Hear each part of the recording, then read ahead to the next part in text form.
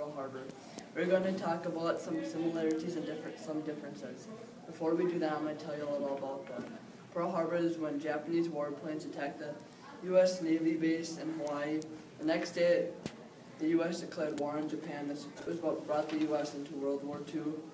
9/11 was when the World Trade Center attacked by Al-Qaeda on September 11, 2001. There were 4 planes and 2 hit the Twin Towers, 1 into the Pentagon, and 1 into a field where passengers tried to take over the plane.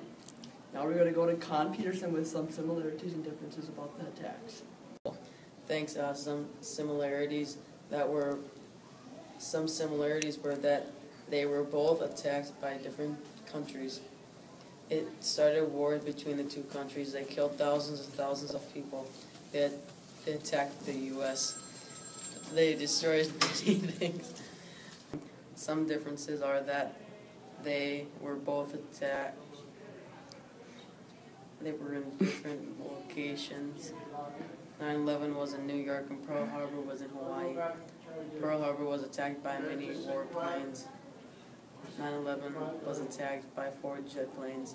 Japan had bomb attacks on their planes and guns. Pearl Harbor was attacked in water. This has been Con Peterson with a report on 9/11 versus Pearl Harbor.